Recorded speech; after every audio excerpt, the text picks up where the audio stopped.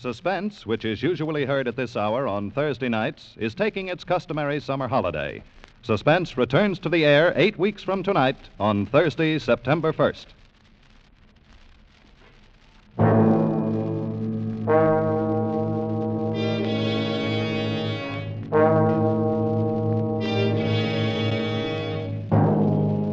You are drifting on the glossy surface of a burning tropical sea, trapped aboard a flimsy raft, with 3 murderous companions from whom you cannot escape.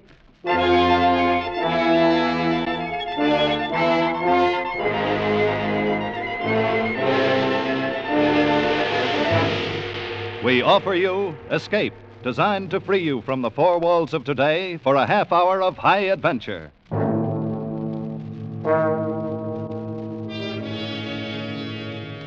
Tonight, we take you to New Caledonia in the South Pacific, not far from the town of Noumea, a French penal colony as notorious as Devil's Island, and a trip that staggers the imagination, as John Russell told it in his gripping tale, The Fourth Man. The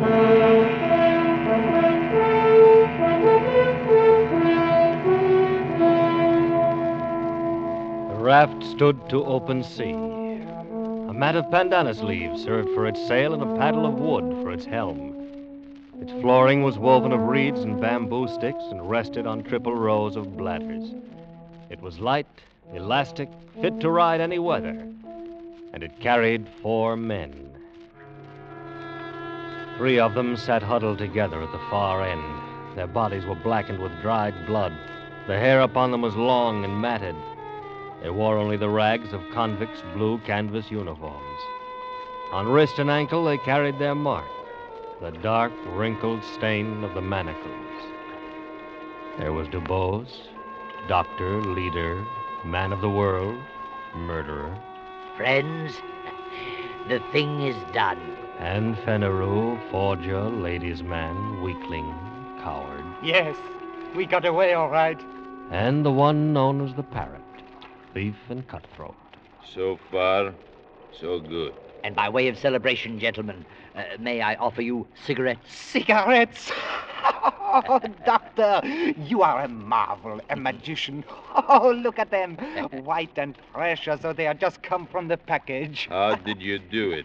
Every 6 months there are about 75 escapes from Noumea. Not more than one succeeds. Ours would be that one, I knew. And so 3 weeks ago, I bribed the night guard for these very cigarettes so that we might sit here, my friends, as we are doing, and celebrate. I want a light. Ah, a light for the Parrot. Our doctor's a wonder. He thinks of everything. He gives us cigarettes, matches, and our freedom. Wait till you've got your 2 feet on the pavement again. That will be the time to talk about freedom. Oh, to wear starched collars again. To stroll with a girl, clean and fresh from her bath, down the Place de la Concorde, the Rue de Suppose Rivoli. we get a storm. It's not the season of storms. Just the same. Suppose we get a storm. Parakeet, my friend, you must not be so impatient. We were convicts back there, festering in oblivion. Now we stand on the rosy threshold of the big round world again. We are men raised from the dead. Suppose we get a storm. You've got the gift for speech, Doctor. But where is the ship that was going to meet us here? This is the day as agreed. It will meet us. This wind will blow us to China if we keep on. We can't lie any closer to shore. Don't forget there's a government launch at Torian. I doubt if the native trackers have given us up. Careful, Parrot. They'll eat you yet. I have heard about that. Is it true, Doctor, that the natives keep all the runaways they can capture to fatten on? They prefer the reward. Still, I doubt if they've entirely lost the habit of cannibalism. Piece by piece, Parrot. First, they'll sample you, and then they'll make a stew of your brains. They won't miss a thing. Shut up, you! The filthy brutes. I almost forgot. We have one of them with us.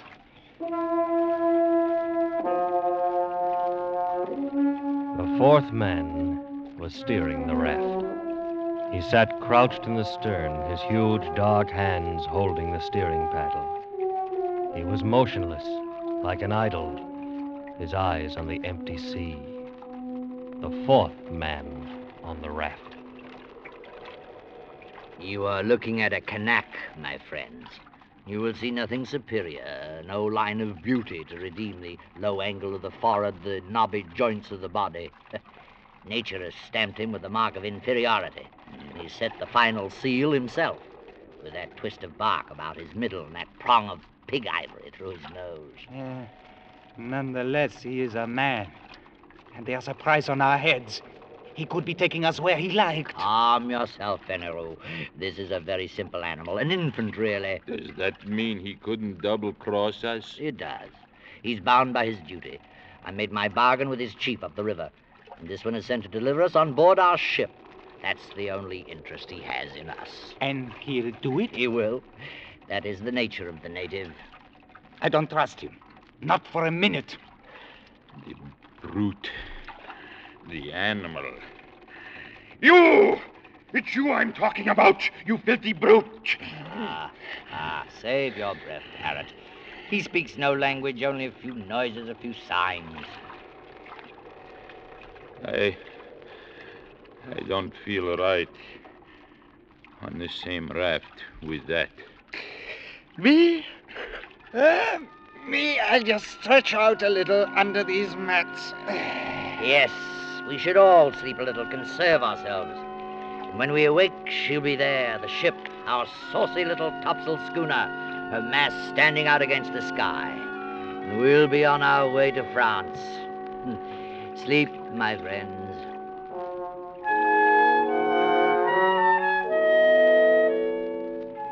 The two younger convicts dozed under the heat of the day, but not Dr. DuBose. He stood once again to sweep the skyline under his shaded hand. His plan had been so careful, so precise. He had counted absolutely on meeting the ship. The small schooner, one of those flitting, half-piratical traders of the Copra Islands that can be hired like cabs in a dark street for any sinister enterprise. But there was no ship, and there was no crossroads where one might sit and wait.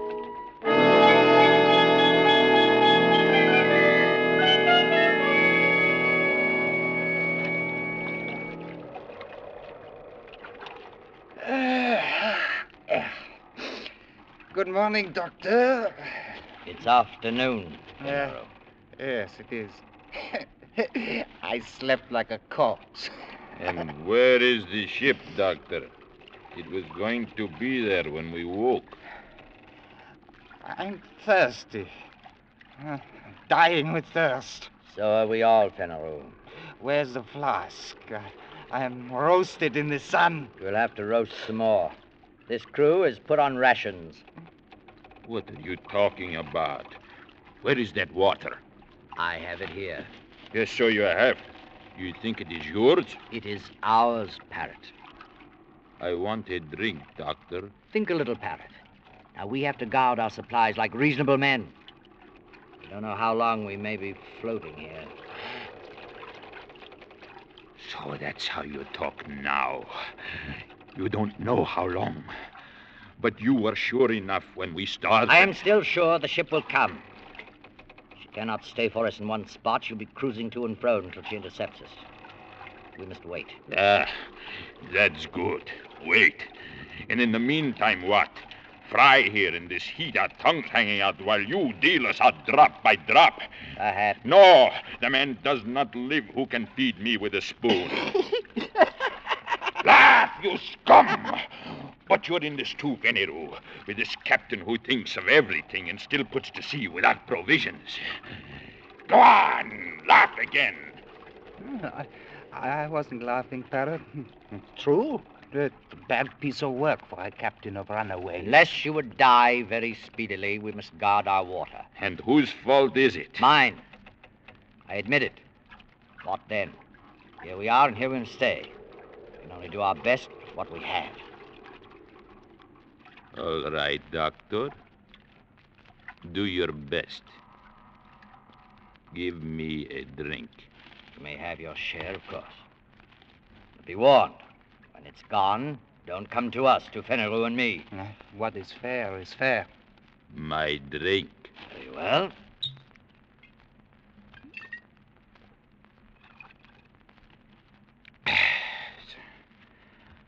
A thimbleful. 1 thimble. This way, we should have enough for 3 days, maybe more, with equal shares among the 3 of us. Yes, that's right. There are only 3 of us. Were you thinking of him, Fenneru, of our pilot? He looks somewhat like us, doesn't he? But his body has never known clothes or his feet shoes. His mind has never known a single thought. Look at us 3, gentlemen. You, Fenneru, a forger. You, Parrot, a thief. I, Dr. Dubose, a murderer. Yet we are civilized men. This is a savage animal. Our provisions are only for men.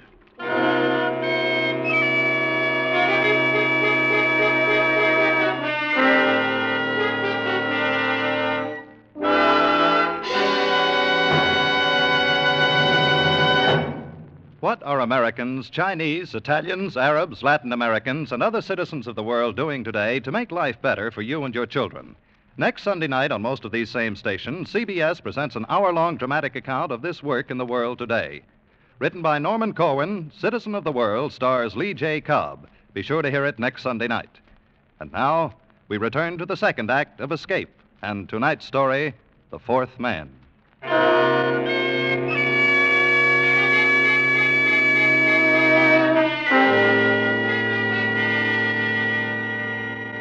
The 3 men awoke to their second day on the raft.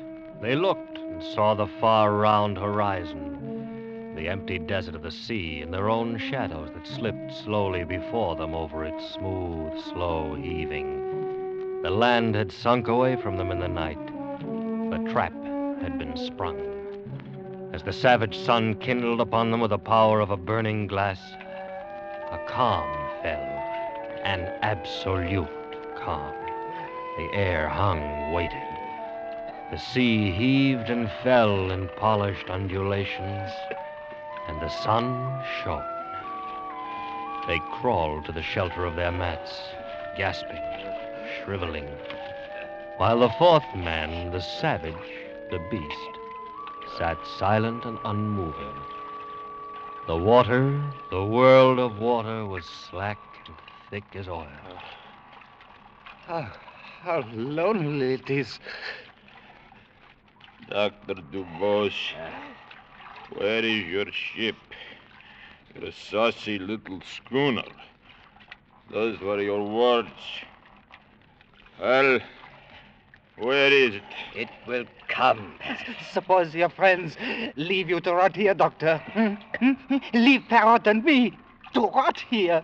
That would be a joke, eh, Doctor?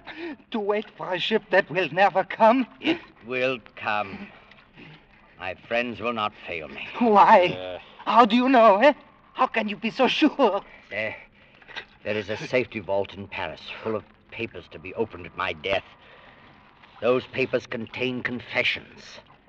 No, gentlemen, no. My friends will come. They will come.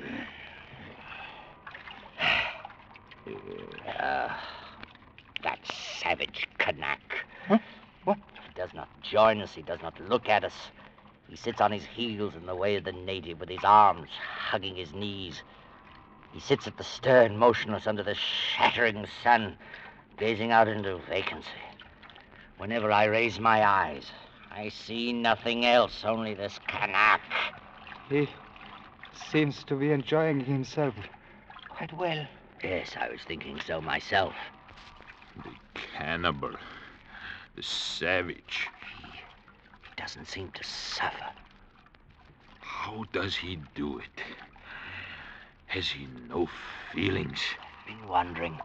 Maybe that his fibers are tougher. We have had water, and he has not. And yet, see? His skin is fresh and moist. And his belly, fat as a football. Don't tell me this savage is thirsty. Is there any way he could steal our supplies? Certainly not. Suppose he has his own supplies hidden. What? We'll see. Search the raft. Yes. Look under the mat. No, there's nothing here. Nothing. You were mistaken. He has nothing hidden.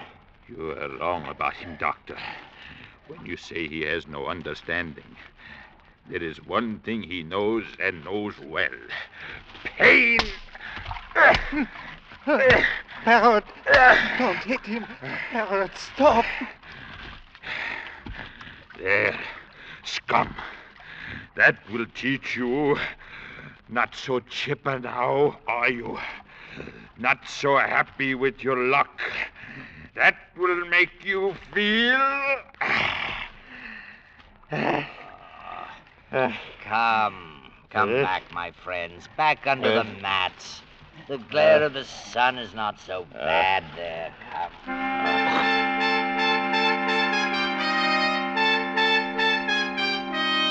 So the days dragged by, the second, the third, and now it was the fourth day. And still there was no breeze, and still there was no ship. Doctor, Yes, what do you stare at? savage. Look at him.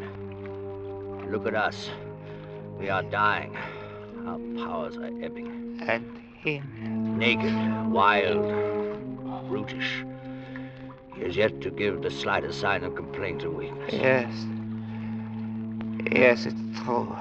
Night he stretches out and sleeps. Through those long hours when we wrestle and fight with despair, he sleeps like a child. Then in the morning, he resumes his place aft, unchanged, fixed.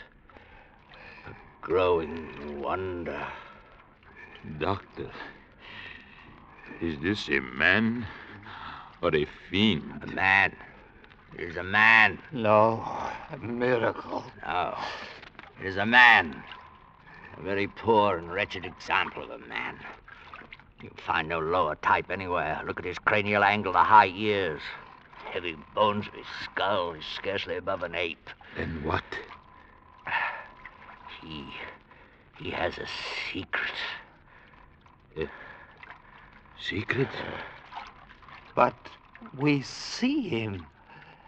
Every move he makes, every minute. What chance has he for a secret? What kind of secret? Oh, I can't say. Perhaps some method of breathing. Some strange posture he uses to cheat the sensations of the body. Such things are known among primitive peoples. Who knows? Who knows? We can know. We can find out. Ask him? It's useless. He will not tell. Why should he? We scorn him. We give him no share with us. We abuse him. So he falls back on his own expedients. He remains silent as he always has been, as he always will be. He never tells the secrets. They are the means by which he has survived from the depths of time, and by which he yet may survive when all our wisdom is dust. There are a number of ways of learning secrets. I know them all. Useless. He could stand any torture you might invent. You saw how he behaved before. No, that's not the way. Talk. I am tired of all this talk. Kill him and throw him over. Let's be rid of this thing. We gain nothing. Then what do you want? To win. That's what I want. To win. To beat him at the game. For our own sakes. For our own racial pride, we must. To outlast him. To prove to ourselves we are his masters. Be better. Brains by better organization and control. Watch him. Watch him, my friends. So we can trap him. So we can find out and defeat him in the end. Watch. I'll watch you all right. You old windbag. I am not sleeping anymore and leave you alone with that bottle. Bottle. The bottle. I've been meaning to discuss our rations with you. Have you? We're running very short. I'm afraid we must take a cut again. And what are we down to now, Doctor? Half a thimbleful. No. We must keep our wits. I say no. And we'll put it to a vote. You say no, I say yes. Fenneru. Yes. Anything but give me mine now. Then it's a half thimbleful for Monsieur Fenneru. Your share, Fenneru.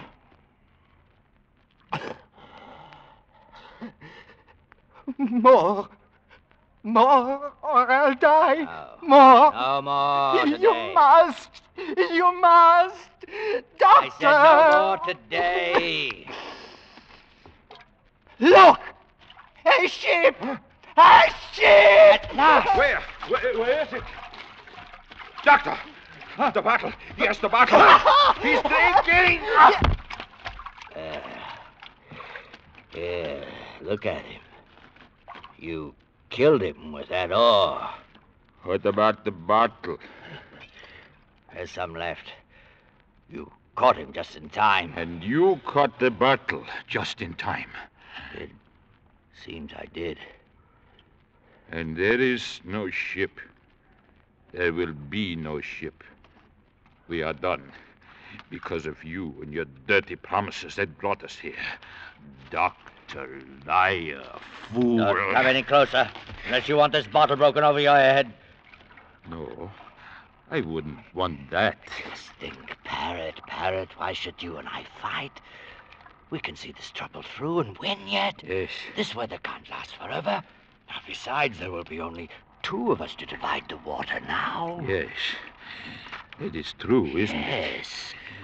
Fenneru kindly leaves us his share, an inheritance. All right. I take mine now. My share. Right now, if you please. Later we will see. So be it. Here. Your share. Many thanks. And now, Fenneru's share. To me, please. As you say. And now, another good doctor. 3. Now, that's enough, Parrot. No, doctor. Is not enough. Now I take the rest. Parrot, stop my arm. Your arm, I'll kill you if you don't.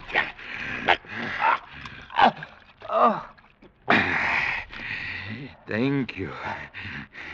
You see, I have manners, haven't I? And I have wisdom, too. Because I fooled a very wise man. I toast you, Doctor. The best man wins. That was a bright idea. The best.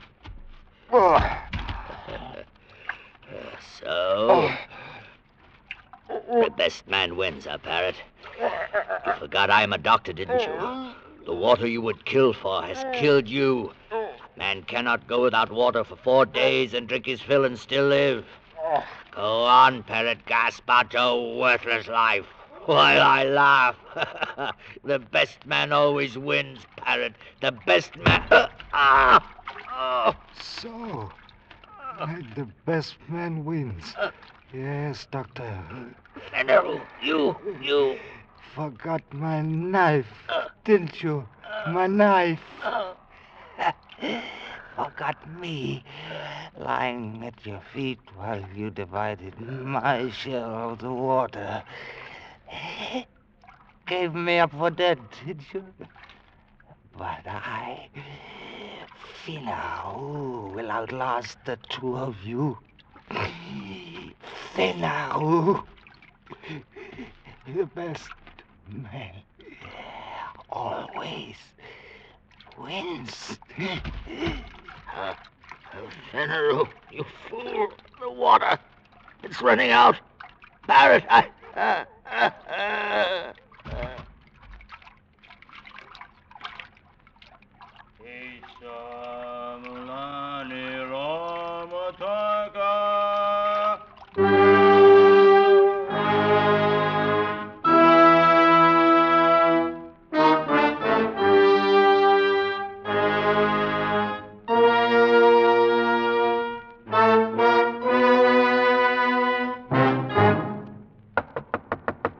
Come in.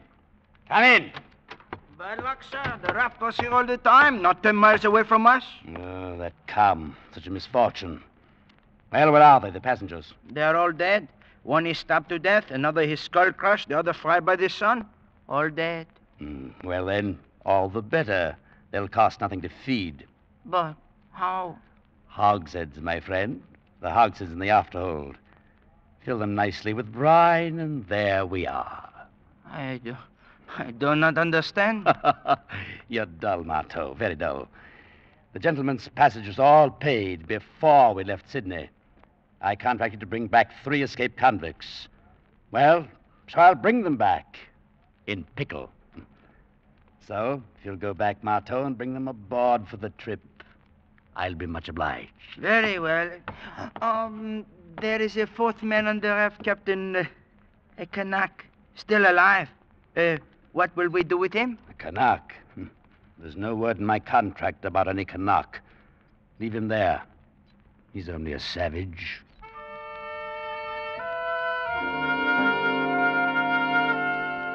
And so Dr. DuBose and Fennereau and the Parrot went aboard for the long trip to their beloved Paris, their bodies pitching and rolling gently in the huge vats of brine. On the raft, the 4th man raised his head slightly as a wind freshened from the west. He watched until the schooner turned, shaping away for Australia.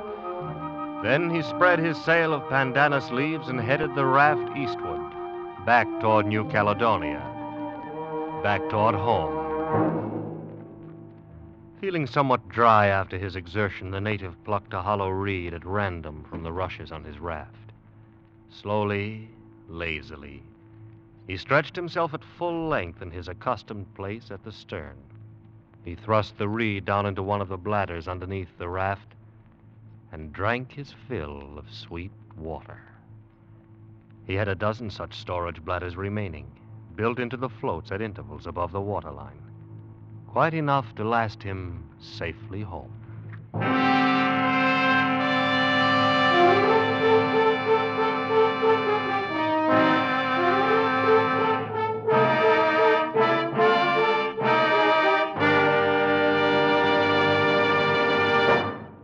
Escape is produced and directed by Norman MacDonnell. Tonight we have presented The 4th Man by John Russell, adapted for radio by Irving Ravech and narrated by Larry Dobkin. Featured in the cast were Joseph Kearns, Ben Wright, and Barney Phillips, with Jack Crucian and Wilms Herbert. Special music arranged and conducted by Wilbur Hatch.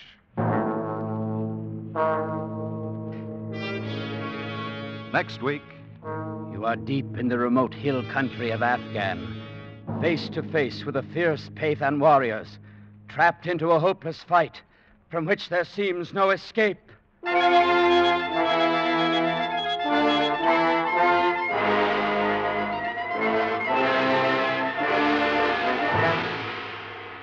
Next week, we escape with Rudyard Kipling's famous story, Drums of the Fore and Aft. Be sure to tune in at this same time next week when once again we offer you Escape.